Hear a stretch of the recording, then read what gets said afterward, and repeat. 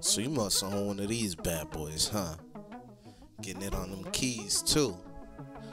But these wait, what's going on with the pads? Why they ain't working?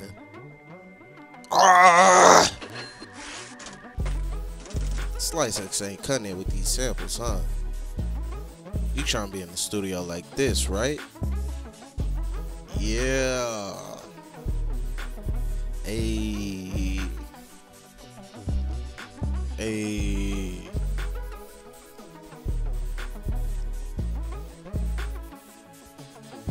I'm .com and I got you. Don't worry about it. On game. Alright, I'm gonna get you almost like an MPC, but I know it's not the same. But if that's what you wanted, that's what you should have bought. Alright. And once we got our sample loaded up here,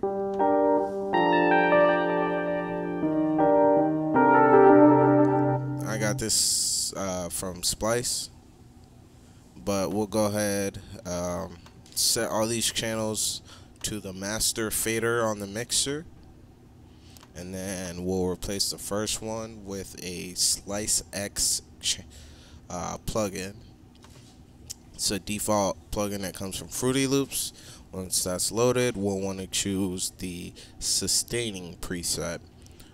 And now once you have everything set up, you can have a preset like me, but let me show you how to get to that point. Once we got sustaining chosen, we can go ahead and load our sample up.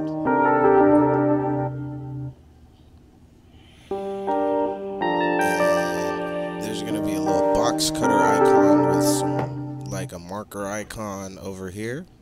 That's how you can chop your samples. I choose large grid because it usually works with the type tempo of samples I use.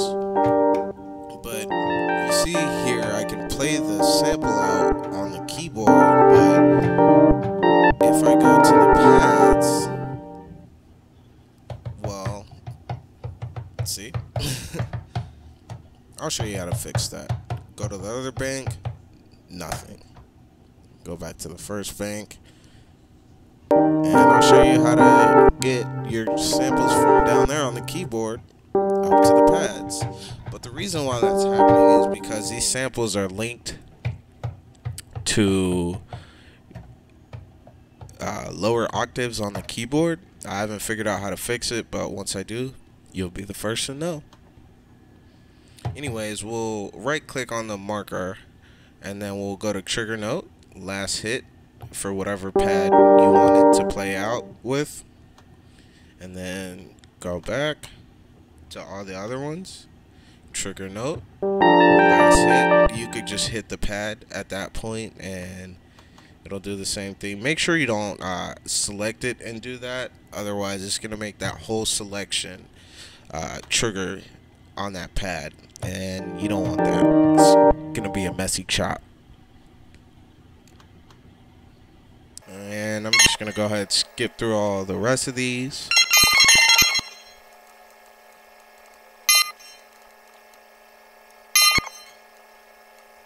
Now, once we've got all our samples linked to the pads, we're not done yet.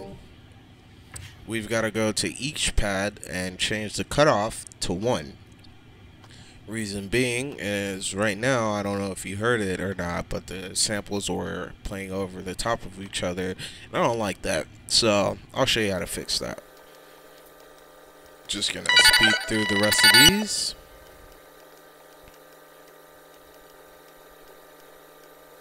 But yeah, just go to the top to region settings, select each chop that you've chopped up, and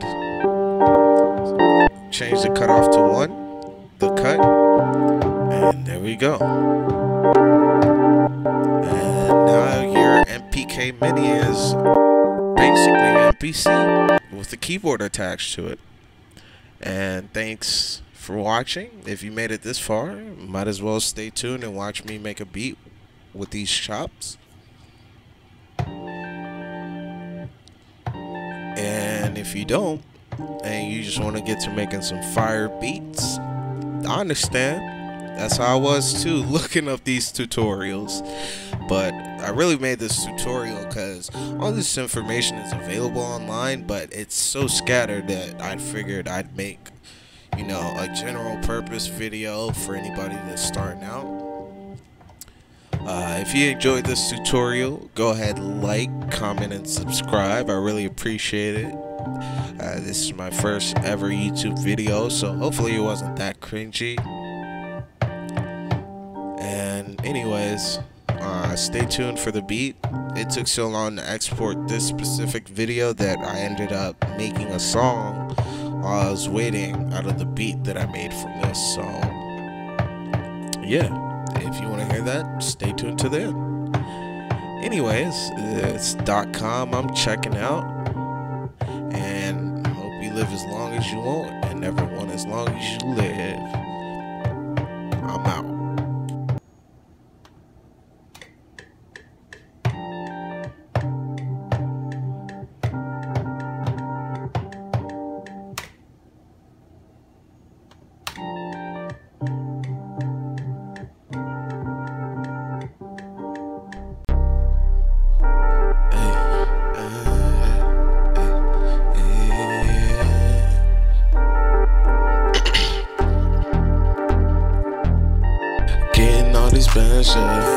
Looking like a bandit. For the times I was abandoned, my checks is always clear. I'm rocking check and gear.